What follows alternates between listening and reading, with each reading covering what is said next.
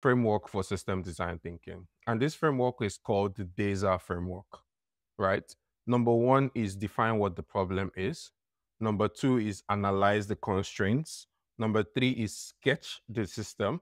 Number four is evaluate what the trade-offs are. And number five is refine for scale. So let's think about it in this way.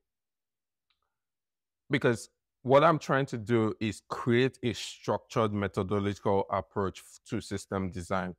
How do we guide ourselves through all the different considerations from what the initial problem is to what that scalable solution will be, right? So the first thing we are going to do with this framework is we're going to define the problem, right? So the first question is, what is the fundamental challenge that we're trying to address, right? So we're going to define what the problem is. We're going to clarify what the functional and non-functional requirements are and what the stakeholders' expectations are.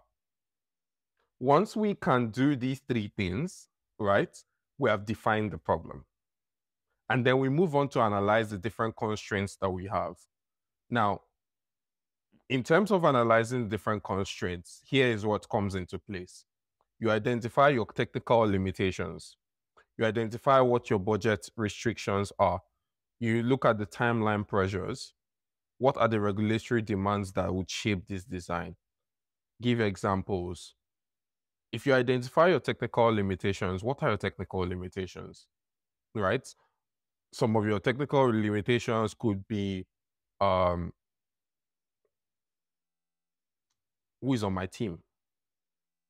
The people on my team are C# or .NET developers.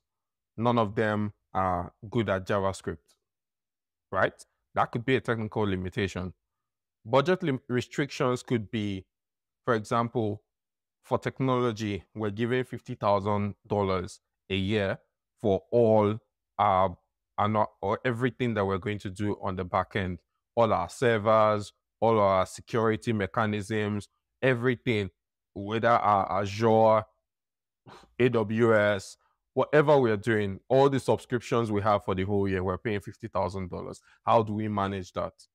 There's also timeline pressures in terms of how we want to deliver, right? And then you have your regulatory demands. In the UK, we have different governing bodies for the different markets that we have. In Nigeria, you also have different governing bodies